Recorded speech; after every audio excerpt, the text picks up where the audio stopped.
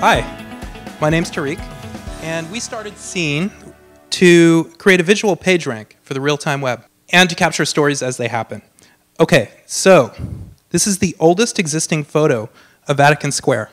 It was taken in 1860, and at the time this was taken, there were less than 200,000 photos in the world. You may have seen this photo. It's Vatican Square last year. 5 trillion photos have been taken since 1860. 700 billion photos have been taken since this photo was taken. We live in an amazing time.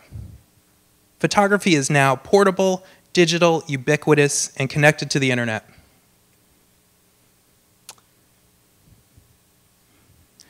There's an incredible layer of documentation that falls over everything we do. But where does it go? How would you find the photos even in this slide? That's why we started Scene.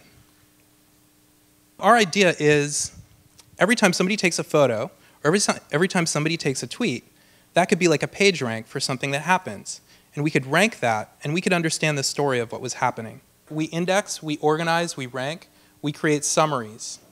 What we do then is we use our API and landing pages, live experiences, and cards to get distribution.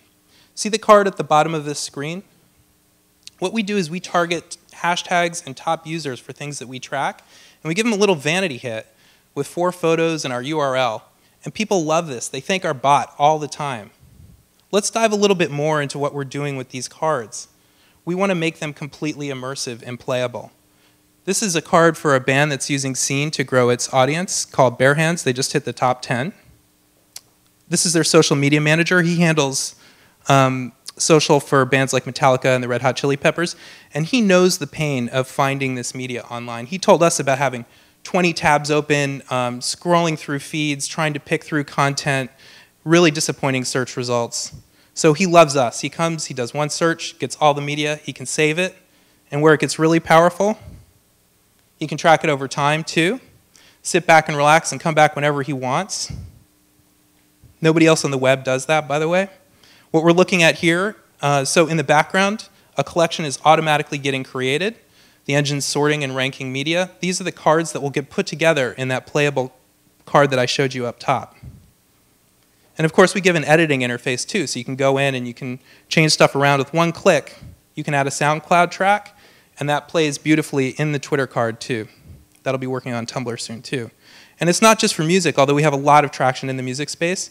We're also getting used by Upworthy this week for amplifying their online event.